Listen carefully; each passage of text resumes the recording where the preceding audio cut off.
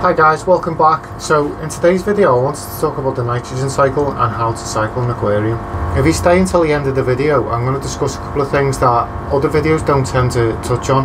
First of all, ammonia is produced in our aquariums. This is by fish waste and decaying plant matter. When this starts to happen, a bacteria starts to grow that consumes the ammonia and turns it into nitrite. Once the nitrite levels start to build in our aquarium, then another bacteria begins to populate, which consumes the nitrite and converts it into nitrate. The first thing we want to do is set up the aquarium and get everything running, like your filter and all that. What I'll do when I first start is get a bucket like this and fill it up with 10 litres of water with 1 drop of ammonia. This is a pure ammonia, it's got nothing else in it. What I'll do is test the water and see how much the ammonia raises in 10 litres of water with 1 drop. Then calculate the volume of the aquarium. So if it's 100 litres and 1 drop lifts 10 litres by 1 part per million, I'll dose 10 drops, which will raise the aquarium to 1 part per million of ammonia. Then after about 10 days, what we should see is the ammonia starting to drop and the nitrite starting to climb in our tank as the ammonia is starting to be consumed. What we should see after that is the nitrite starting to drop and the nitrates starting to raise. Now, if the nitrates get to 50 parts per million, what we want to do is a 50% water change and take them back down, or larger. Every time the ammonia hits 0, we want to dose it back up to 1 part per million. Okay, so a few other things.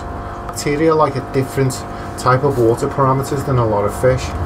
The first thing bacteria like is the peak metabolism is at 28 degrees Celsius. What I tend to do, I set my tank up at first.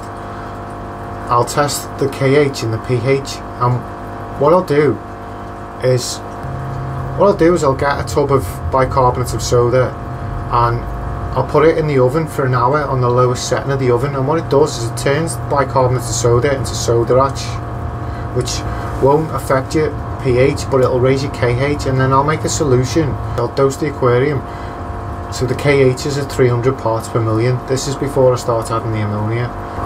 See, what happens is, as the beneficial bacteria are consuming the ammonia, they're also using hardness out of the water to convert it, and what we find over time is the KH of the aquarium drops.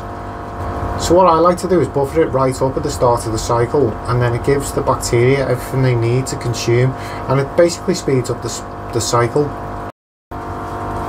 Remember guys, every time you do a water change, you're going to want to bring the ammonia back up to 1 part per million and the KH back up to 300 parts per million. When the cycle's finished, ammonia is at 0 and nitrite is at 0 and the nitrate is climbing steadily. The cycle's complete, and then what you want to do is do a large water change, set the parameters to how you want to keep the fish, and then stock the fish. And then the cycle's over and you don't need to dose anything anymore. Anyway, if you found the information in this video useful, please give it a like, comment on anything you want in the comment section, ask any questions you want, and please consider subscribing. It really helps the channel grow. Take care guys, see you soon.